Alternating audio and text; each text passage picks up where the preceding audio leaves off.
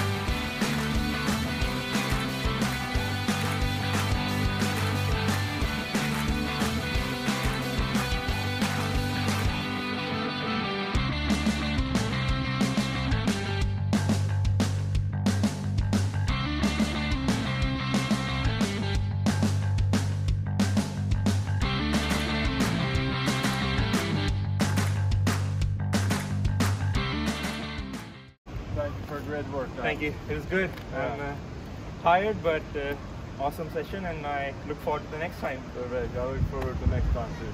Have a good day. You too. Yeah, so I had a very nice training session at this Nedre area using Sigurd. Sigurd was very nice and helpful. I found him using the SASU website, and it was very easy, done in 3 easy steps. Selected the service, found the service provider, and then entered the time and date, as in when and where I want to meet him.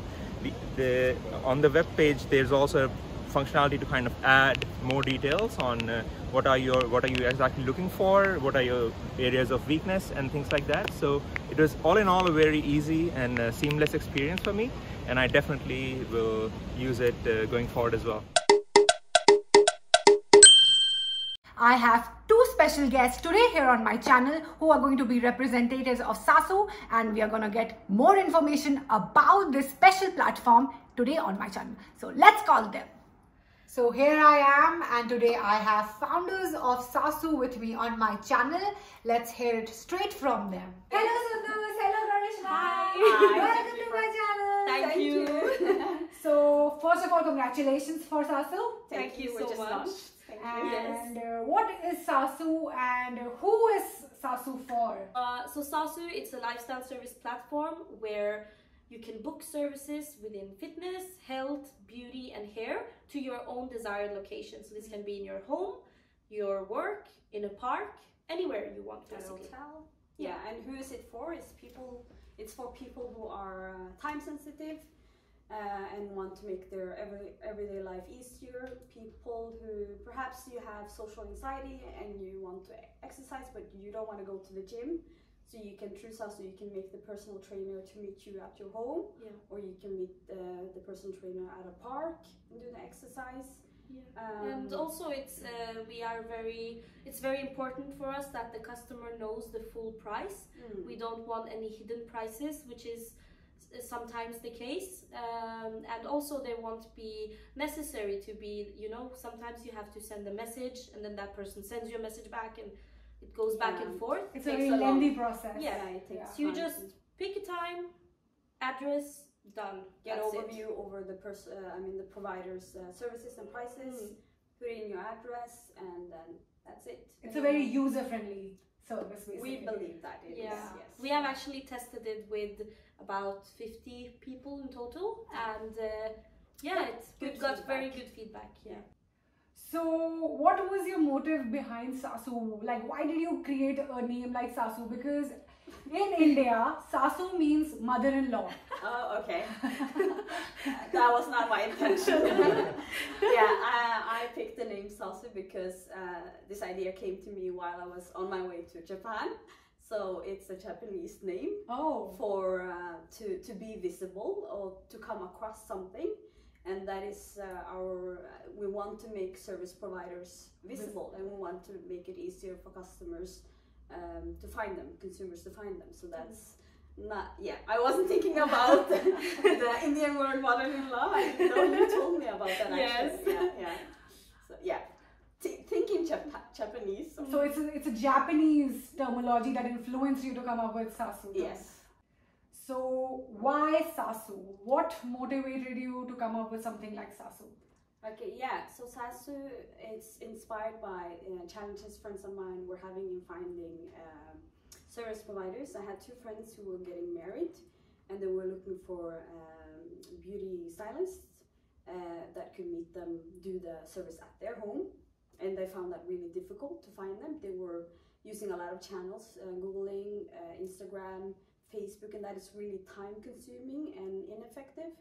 And the third friend of mine, she just had a child and she wanted a personal trainer, so she had to go through the same steps, also very time consuming.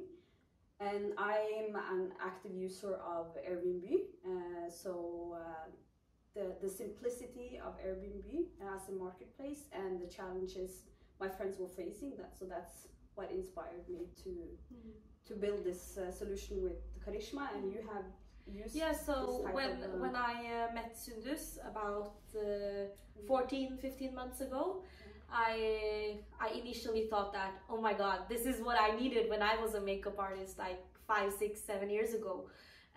Also, I had used a similar service in India, and it was very normal, like to get your eyebrows fixed and get your hair fixed and book like from this app. And when I heard it, I was like, I'm in. Because it has a huge potential. This is something that has never been tapped into in Norway. And I initially thought that, what, doesn't this exist? Like, that's something that because services like this do exist in India, but this is something that Norway needs. It's high time. And it actually exists in America, it exists in England. Even Sweden has something similar. So it's so great that you guys actually got this that was need of the hour to Norway. Because I run a channel and I always get these requests. People who are new to the country, who have the purchasing power, still they're not aware. They still are not aware about where to go, where to buy from. People are confused. All the women are like, where is the salon? Where is the beauty services? We have special occasions, we don't know where to go. So that awareness is not there, you know. And we need to tell them to go to sasu.no. And we want to change the way people think, because why do we think, where is the salon? Why don't we think, why can't someone come to me? Absolutely. Why do we order food to our home? But we go to restaurants as well, but why do we have the option to book food but not a service, like beauty service? Or absolutely. Like people who are working, they cannot go. After 6 p.m. most of the services are shut, right? So exactly. Even if they do a half time or working part times, they get tired. They don't want to go to a salon. They don't want to go outside. They want somebody to come and visit them. So this is such a it's a good way to see. It's a good way, Why not? Absolutely. So what were your challenges during your journey so far? So for my challenge was actually deciding to execute this idea. Everyone has ideas, but the execution part is the main part and really important. My background is in teaching and research. I don't have an entrepreneurial background, so taking this risk was a bit challenging for me, and also finding a good team member. And I did find her eventually. It took me time. So what are the tips that you want to give to young budding entrepreneurs who are especially coming from abroad, the international ones, So what will be your advice to them? networking. As I mentioned, it took me quite a lot of time to find a good team member. Eventually I found Karishma and I used my network to find her. I think I found you through my mentor and business developer.